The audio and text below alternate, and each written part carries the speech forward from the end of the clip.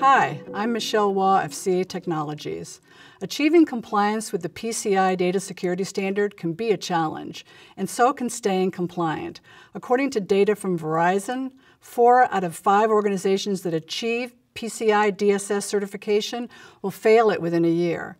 And as we've seen from far too many headlines, just satisfying a compliance mandate doesn't mean you've eliminated risk. You can still be vulnerable to embarrassing and damaging data breaches. Let's talk about some of the toughest requirements you'll need to stay compliant. For example, Requirement 8 covers how to identify and authenticate access to system components. This includes unique identification of each privileged user, even when you're using shared accounts for infrastructure components like routers and servers, a clear separation of duties, and a clear way to terminate access, disable inactive accounts, and enforce lockout policies.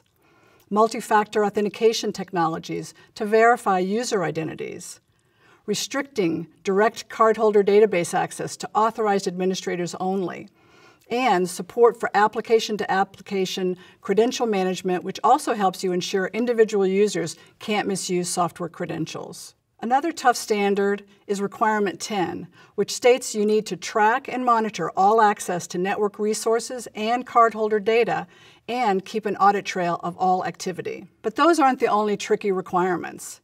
Here are a few more. Requirement 2 prohibits the use of vendor-supplied defaults for systems, passwords, and other security parameters. To comply with Requirement 6, you'll need to develop and maintain secure systems and applications. And Requirement 7 limits access to cardholder data to only those employees with a legitimate business need. As you can see, maintaining compliance isn't easy, but tools like CA Privileged Access Manager can make it simpler.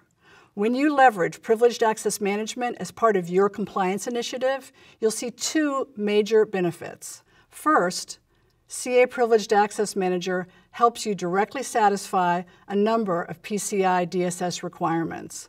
So compliance is easier to achieve and maintain, and you'll minimize the risk of fines and enforcement actions. Second, it improves security across your entire hybrid IT enterprise, including your network, server, virtual, and cloud environments. That means better protection for cardholder data environments and better protection from breaches and the damages they bring. CA Privileged Access Manager doesn't just offer strong authentication and robust access controls, it also logs and records all activities performed using privileged accounts, including both syslog format audit records and DVR-like session recordings, complete with highlights of potential policy violations.